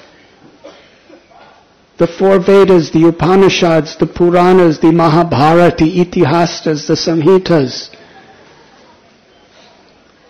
But his heart was not satisfied until it was revealed to him that he must write the Srimad Bhagavatam, the Paramhamsa Samhita, the Amalam Puranam, the very commentary of the essence of all Vedic knowledge, the Brahma Sutra. Srimad Bhagavatam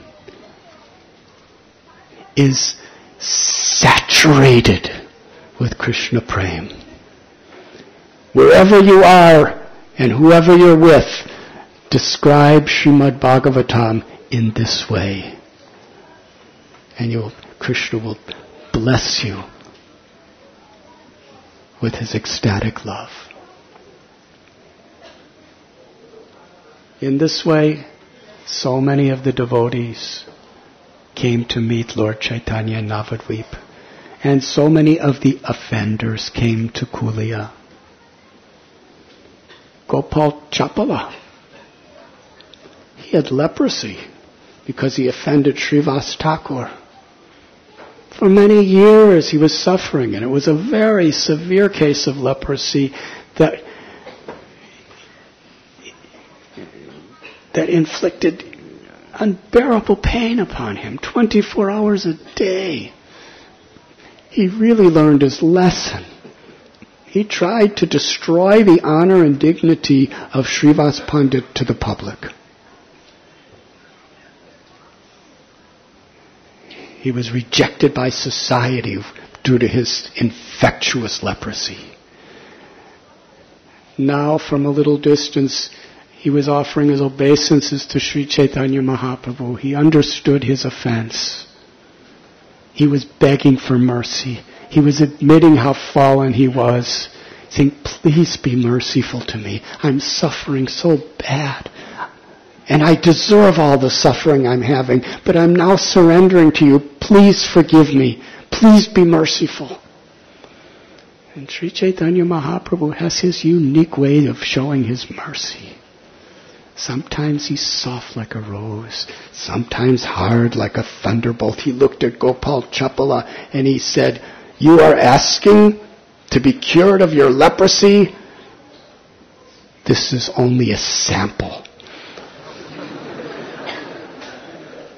I've given you this suffering of 24-hour misery, ever increasing of leprosy, just to prepare you for the miseries you will be inflicted upon you after you die. You will go to a hell where Yamaraj will use all his forces to make you suffer even worse. Endlessly. Get out from my sight. I don't even want to see you. Gopal Chapala, he expressed, I know I deserve this. I surrender. Then Lord Chaitanya said, the only one who can heal you is Srivas. He's a merciful, loving Vaishnav. He's the one you offended. Go to him. Gopal Chapala went to Srivas Thakur. Srivas Thakur had been praying for him.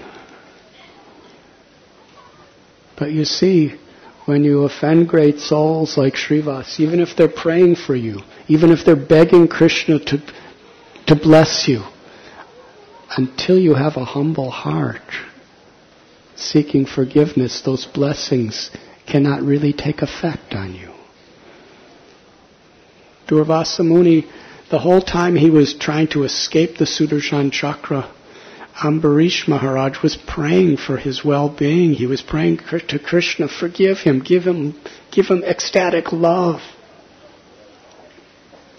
But it wasn't until he returned to Ambarish Maharaj that Maharaj Ambarish's prayers actually fructified. Srivas Thakur lifted up Gopal Chapala with a loving, compassionate heart and embraced him. Gopal Chapala was completely cured of leprosy. He had a beautiful, healthy form. He went back to Sri Chaitanya Mahaprabhu, and now he had attained ecstatic love for Krishna.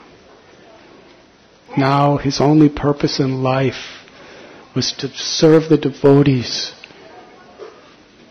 to share Krishna Prem with the world, and to chant the holy names.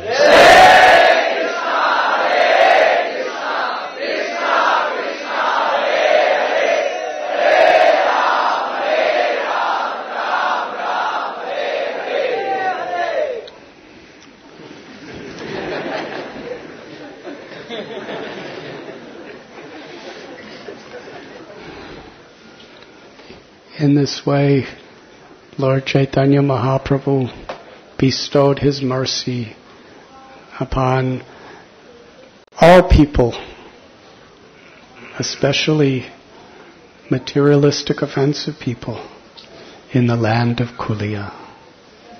It was a great celebration. Mahaprabhu returned to Navadvip. Bhaktivinoda Thakur, he has written a beautiful prayer. The prayer, he's taking the role of one of the residents of Navadvip,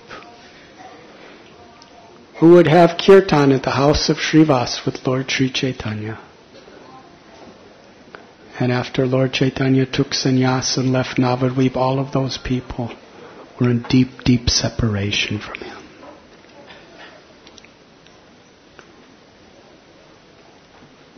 After 5 years, as a resident of Navadvip, Bhaktivinoda Thakur is seeing Lord Chaitanya standing upon the roof of Vidyavachaspati's house. He's comparing that experience to the residents of Vrindavan seeing Krishna in Kurukshetra. Krishna lived in Vrindavan for about 10.5 years. Then he left for Mathura. And later to Dwarka. The residents of Vrindavan were experiencing the highest, most intimate state of love in the Viraha Bhav, the mood of separation, where the love of their heart went deeper and deeper and deeper to the very core of their hearts, 24 hours a day they could only remember Krishna. Krishnadas Kaviraj Goswami said, when Krishna left Vrindavan, the residents of Vrindavan cried for the rest of their lives. Now materially this sounds very sad, but spiritually, Krishna within their hearts was manifesting and embracing them most intimately.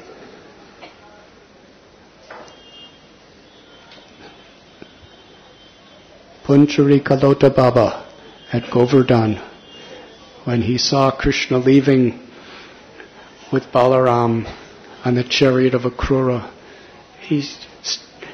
he called out to Krishna and Balaram, I have prepared prasad for you today. You're supposed to come and accept my prasad. Krishna said, I have to go to Mathura. He said, no, please come and at least take prasad first. And Krishna said, I will come back after some days. Punjari Kalota Baba, who's a cowherd boy, a gopa, he said, I will stand here and I will fast until you return. It's one of the most popular temples for the Brijabasis in all of Braj Bhumi. He's still standing, waiting for Krishna to return. But the amazing thing, if you look at the deity, he's very heavy in size. Usually if you fast for hundreds of years, you become very thin. But every day he was getting fatter. Because Krishna in his heart is reciprocating with him. In that mood of love and separation, he's being nourished.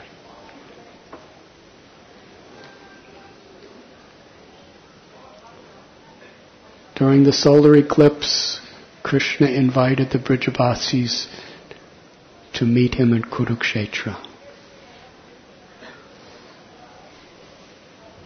After so many years of separation, their anticipation was beyond comprehension.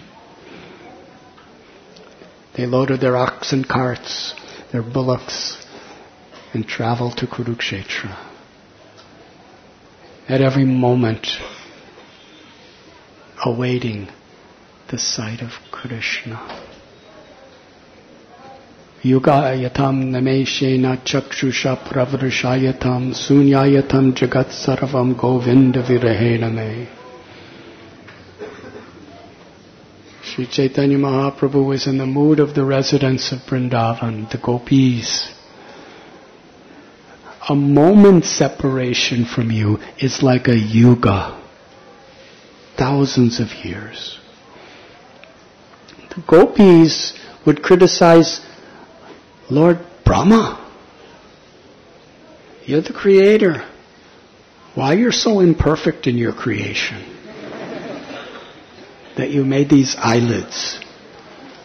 This is when they're with Krishna, personally. When our eyes blink, we don't see Krishna. So many of us are blinking now, we don't even know that we're blinking. Srila Prabhupada explains the time of a blink when the eye closes is nimesh in Sanskrit. It's 1/12 of a second. Lord Chaitanya Mahaprabhu is explaining this mood of separation. Even this nimesh, it seems like the duration of time of a full yuga.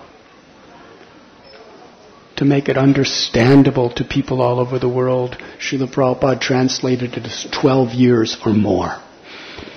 A yuga is much more.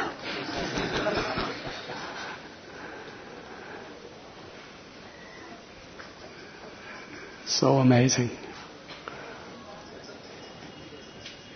And Lord Krishna was now away from Vrindavan for many years. How is it that they didn't die in separation? His Holiness Gaura Govinda Maharaj gives a beautiful explanation.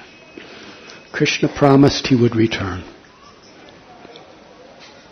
And that promise, that hope that he would come back was the only thing that kept them alive. He gives the example, they were like animals in a house that was on fire. And they wanted to get out. But the door was bolted lock. Similarly, the body is like the house, and the soul is like the animal. And the separation from Krishna is like the fire. And we just want to get out of this body. But the promise that Krishna made that he would return is like the lock that keeps them in that house. They can't escape. That was the mood of the Brijabasis. And finally, after a long time, they came to Kurukshetra. They're going to see Govinda again. But when they saw him, he didn't have a peacock feather over his beautiful curling hair. He had a crown. He didn't have his Vajayanti Mala of wild forest flowers around his neck. He had the armor of a prince. He wasn't on the bank of the Yamuna near the Kadamba trees with the birds singing. He was surrounded by kings, militaries, elephants, horses, chariots rattling, majestic, beautiful queens, 16,108.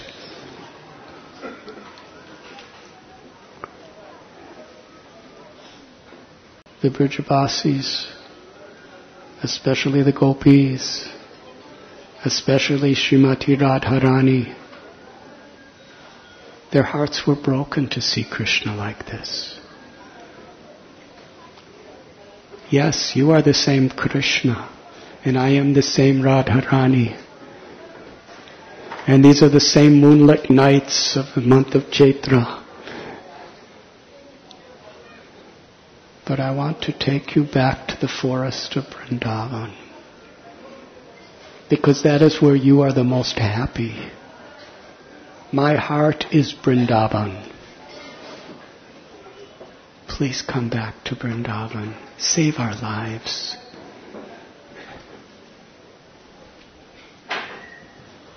Bhaktivinoda Thakur is giving this comparison.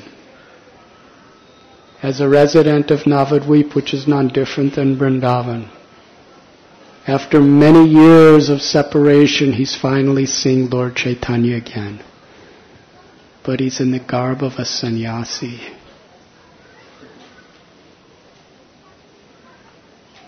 Please come back across the river to Srivasangam. Take off your sannyasi garb. Grow your hair again. And let us dance and chant all night long.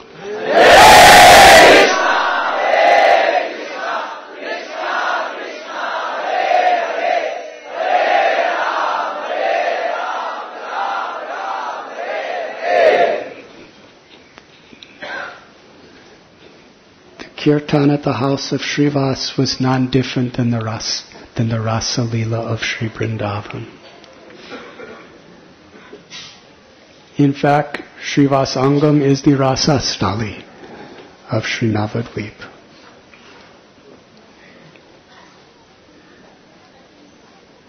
Thakur Bhaktivinoda has given us this beautiful meditation. When Sri Chaitanya Mahaprabhu left Kuliagram on his way to Vrindavan, the crowd was growing bigger and bigger.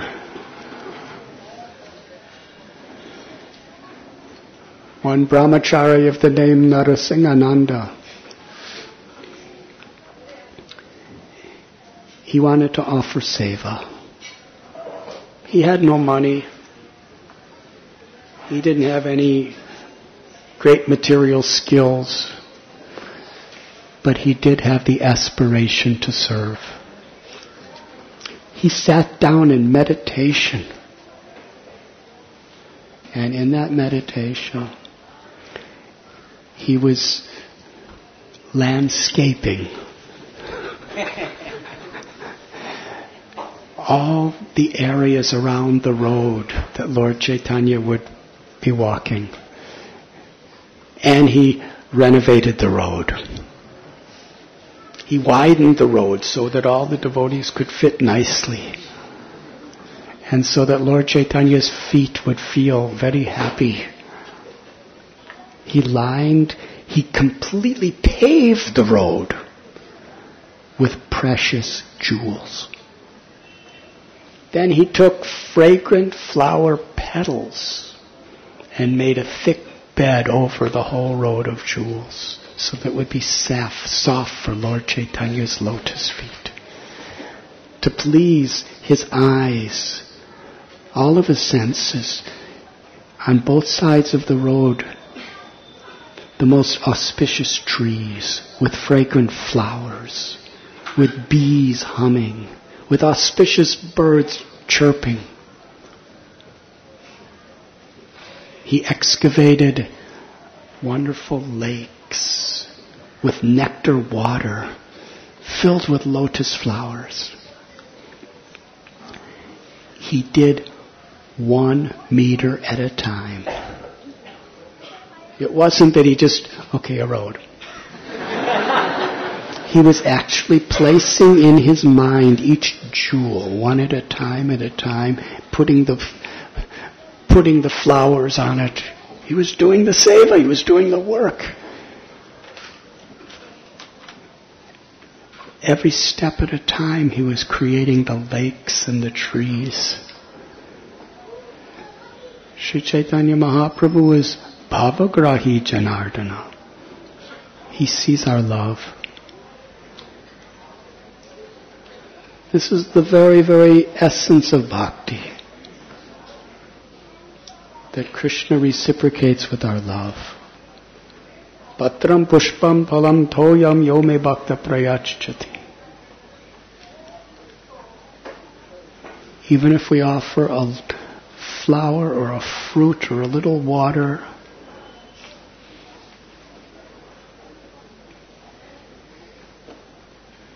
Krishna will accept it if it's offered with love.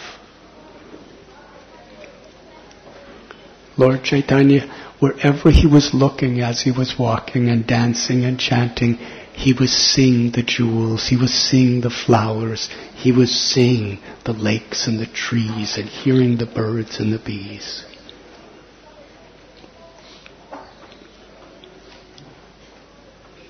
Narasimhananda, suddenly, he couldn't make the road any further. As much as he was trying, he couldn't do it. He came out of his meditation and told the devotees of Navadvip, Lord Chaitanya will not go to Vrindavan. He will go as far as Kanai Natashala, because that's as far as I can make the road. And then he will turn back. Devotees couldn't understand this. But at the same time, they could understand.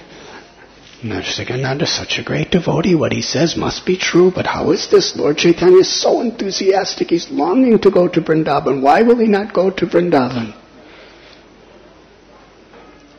Now it is time for the Rajbhog Arti of Shri Nitai Gaura Chandra on the day of Gaura Purnima. So we will have Arti. And then we will continue Lord Chaitanya's journey to Vrindavan.